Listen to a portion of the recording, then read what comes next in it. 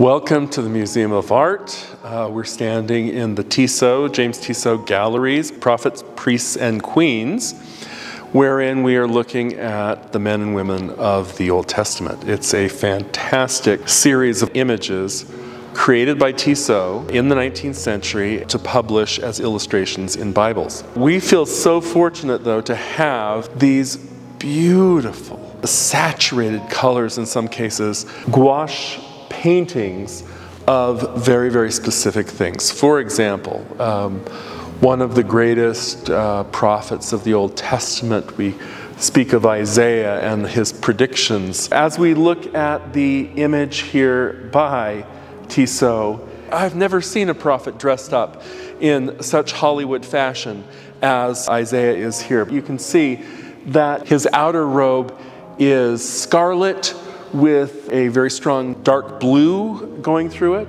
Underneath that, he has some kind of cummerband around the middle of him that looks like it is cloth of gold. Ashley Whitaker, the curator of the show, mentions that the outer robe is contrasted with an inner lining which is white muslin or a very, very white, bright fabric. The outer sleeve and also an inner skirt underneath both the red and the white. She says that might even symbolize repentance, the outer and the inner change.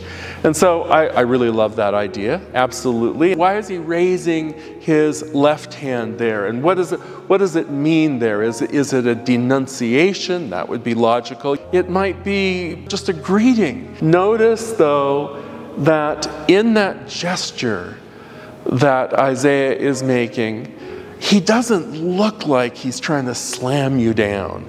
It doesn't look like he is completely out of patience with us, but almost more like, could I interrupt you for a minute and remind you of maybe what we should be focusing on as opposed to something else.